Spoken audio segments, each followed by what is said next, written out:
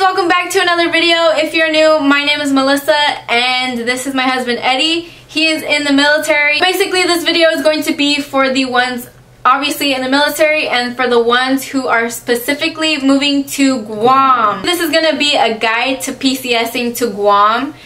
Basically just what to expect when you come. But before we get started, don't forget to subscribe before you leave. And let's go ahead and get started. First thing I want to talk about is what to bring. What do you think they should bring? I say if you have any winter clothes, leave them behind. If you can, leave them behind. If not, obviously bring them because it never gets cold. Yeah, all you need is shorts, summer clothes, and an umbrella because it does rain. We have been here for 2 years and still haven't bought an umbrella. 2 years and a half. But that's just because we don't care for the hot rain. It's hot, it's not cold. Bring swimsuits because there's beaches obviously all around the island and you need them, a lot of them. Cars, you can bring your own. I suggest you bring your own cars from the States because if you don't, you can obviously buy it from the dealerships that we have here. But a lot of people like to sell Guam bombs, which are like shitty cars that people just like to drive around the island. Since the island is not that big, 30 miles long, so yeah, so it's 45 minutes to get to the tip if there's like not that much traffic. I also wouldn't suggest to bring a nice car here because the roads and that because the roads suck. Like there's potholes everywhere.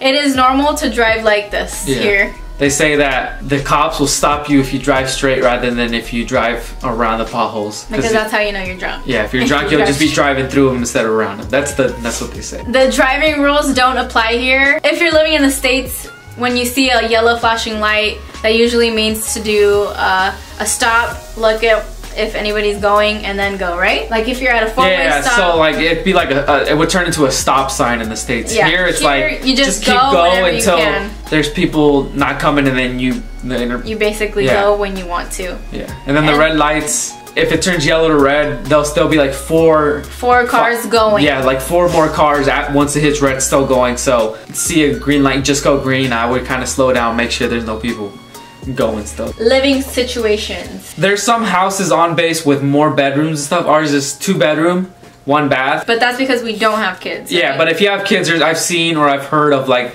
houses that have like 3 bedrooms or like the officers' housing way bigger.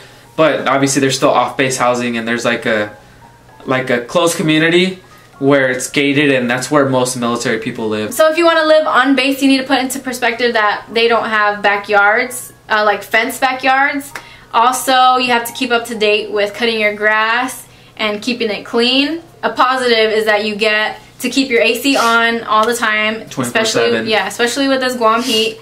It's pretty good to have. Electricity, water, obviously all that is free. So you can run it, take a long shower, AC all that. We never turn off the AC since we got here unless the power goes out.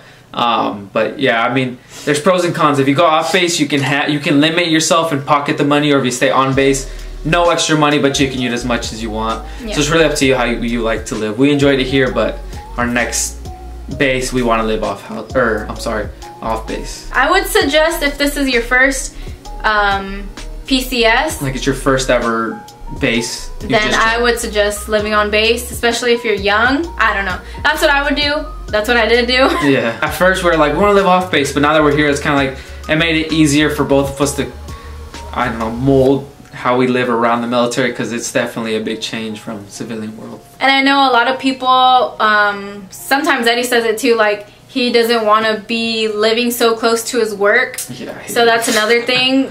If you want to live off base, you don't have to be into the military scene 24/7. Yeah, because it feels like I never leave the military even when I'm home because you're still on base and you still hear the big voice, which is like the speakerphones, and you get called in first because you live closest. The Air Force base is like right here, and then the Navy base is like an hour away.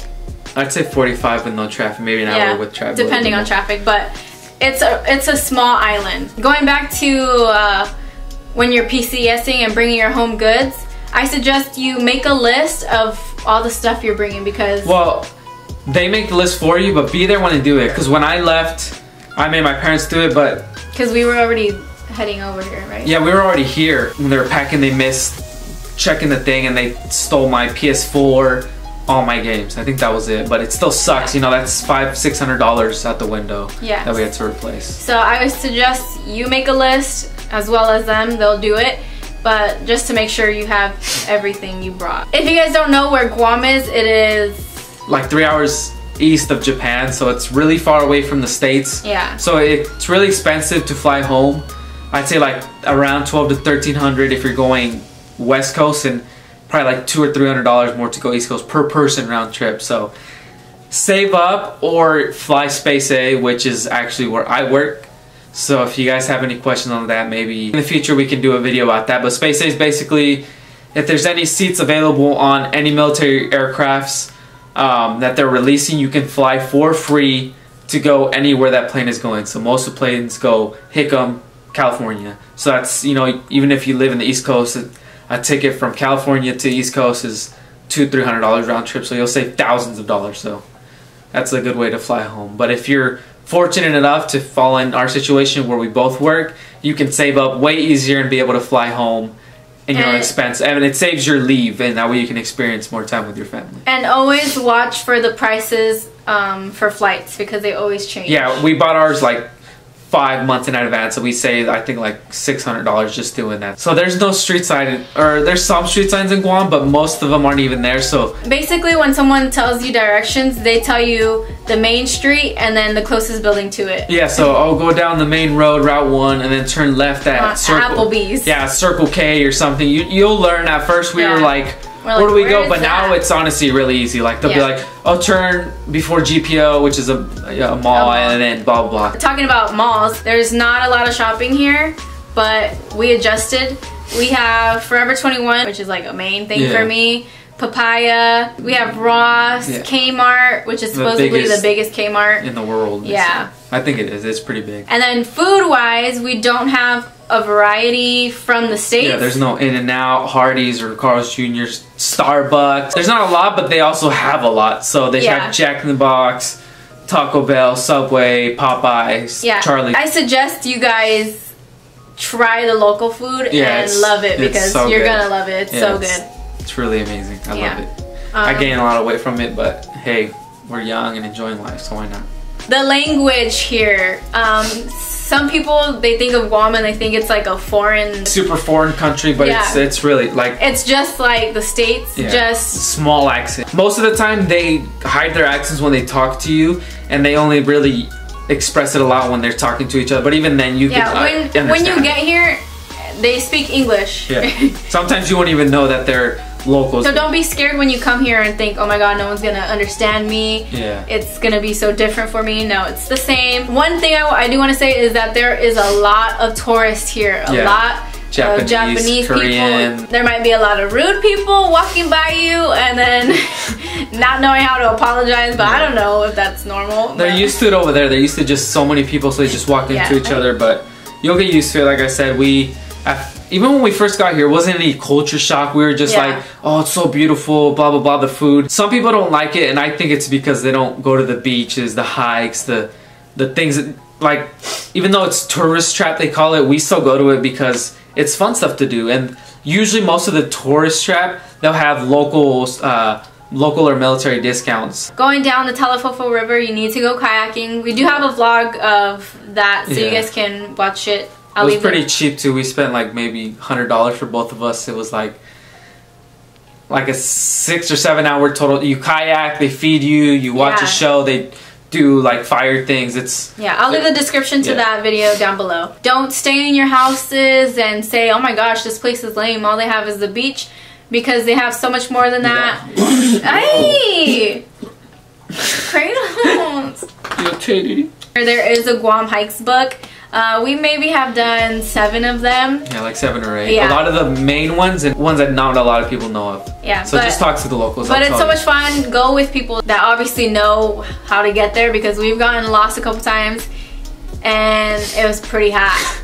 It was fun. It was super fun though. They did just open up a Sky Zone, so for the young ones, if you guys like that kind of stuff. Or take your kids if you got kids and you've never experienced it before. I've never been there, but we should be going there soon, probably make a video. If you guys do have families, on both the Navy base and the Air Force base, they both have a bowling alley, which I love bowling. We go there a lot. We eat pizza, bowl. Yeah, so much fun. One important thing that we did want to mention is the toads, the frogs here. If you guys have pets, the toads are poisonous. If they like lick it like hard. If like they bite into it or lick it, they can most likely die or get sick. Yeah, but you like you'd have to take them to the vet like right away. Yeah. But they get like bigger than that. Like they get huge. And they're like rock hard. I think they're called cane toads or something like that. I don't know, but one day we were coming home and there was a big toad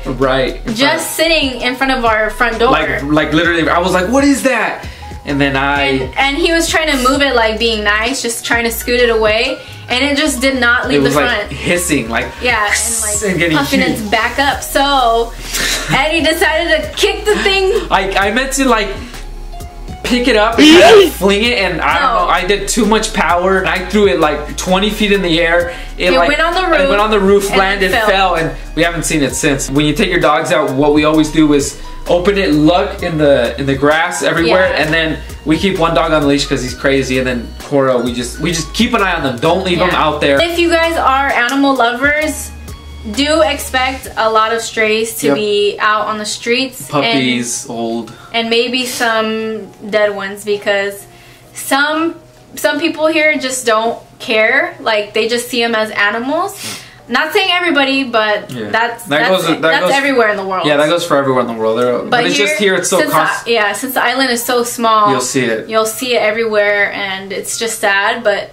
you get used to it. Yeah, there's a lot of great. I get sad still, but there's a lot of great communities I see on the Facebook page. That there's like groups of animal rescue. Just look up Guam Animal Rescue, something like that. I think that's all that we have for you guys today. I really hope you guys enjoyed our guide to PCSing to Guam. And if you did enjoy this video, don't forget to give a big thumbs up. And don't forget to subscribe to the channel. And we will see you guys in my next video. Bye.